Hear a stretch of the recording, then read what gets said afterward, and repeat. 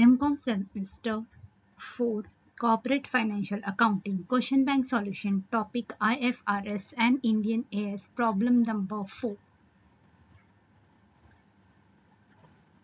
This is your problem. Profit attributed to ordinary equity holder of the parent entity 2020 rupees 180. Profit attributable to ordinary equity shareholder of the parent entity 2021 rupees 600. Ordinary share outstanding until 30 September 2021 200. Bonus issue 1st October 2021 2 ordinary share for each ordinary share outstanding at 30th September 2021. Calculate basic earning per share for both the years. Okay, so here we have to calculate basic earning per share for both the year, that is for 2020 and 2021.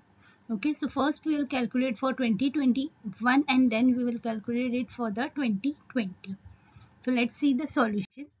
Bonus. Okay, so in the problem sum it is given that ordinary share into 2 ordinary share for each share. Okay, so you are going to get 2 share against 1 share. Actually this is, so ordinary share we have 200 shares into 2. So total bonus share which we have is 400.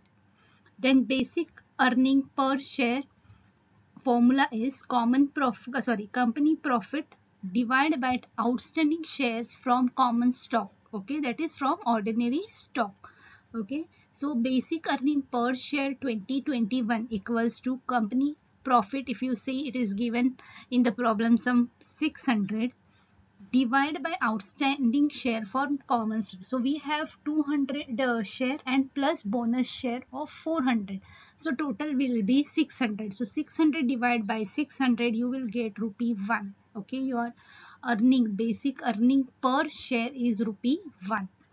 Then we will calculate this in the same manner. We will calculate for 2020. Okay, so we will calculate it from the earliest period, that is from the beginning of the year. So basic because here there is no consideration is not given, so it is occurred before the beginning of 2020. We will assume that.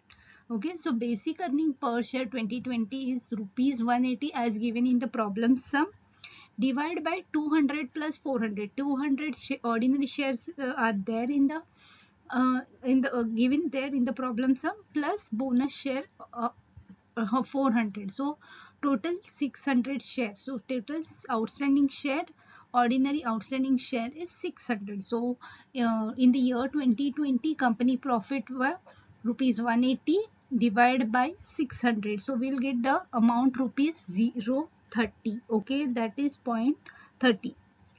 Okay, so what here the assumption we had made, because the bonus issue was without consideration, it is treated as it is occurred before the beginning of 2020, the earliest period presented.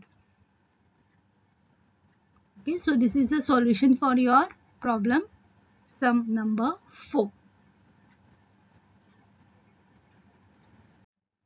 For next part, please prefer subscribing and click on notification bell icon. Thank you.